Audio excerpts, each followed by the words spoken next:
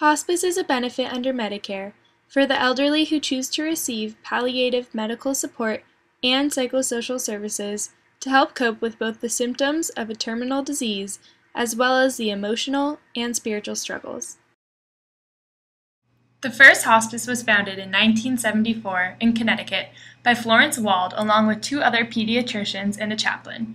Hospice received recognition by the U.S. Department of Health in 1978, and by 1986, Medicare implemented the hospice benefit. Patients who are eligible for hospice are those with a life expectancy of less than 6 months. Although hospice focuses on the palliation of the terminally ill patient and not curative care, some medical interventions are allowed.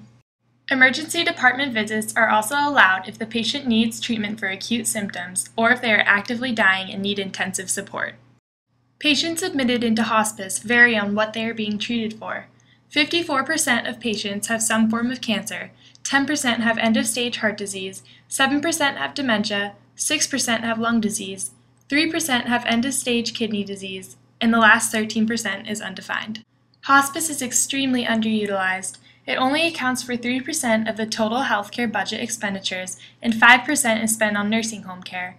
Medicare also covers 2/3 of the cost. Fortunately, 90% of the population know what hospice is.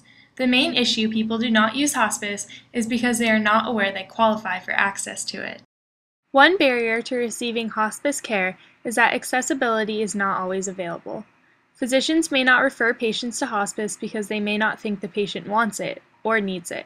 Also, patients are typically unaware they can refer themselves to hospice. The four most underrepresented hospice groups are people living in low-income areas, nursing home residents, people with non-cancer diagnoses, and people with HIV and AIDS. Teamwork is a crucial aspect to hospice care.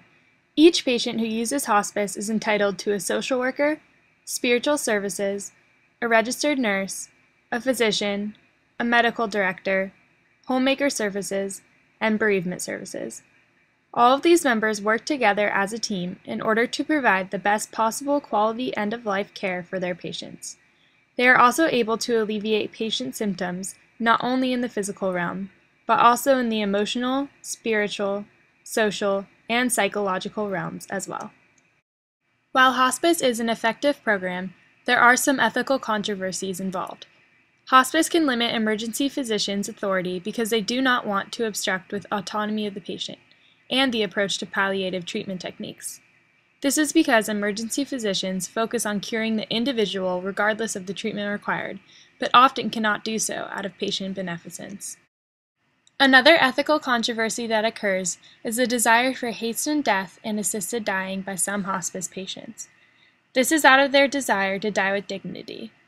This can also be associated with a patient's particular cultural or religious beliefs.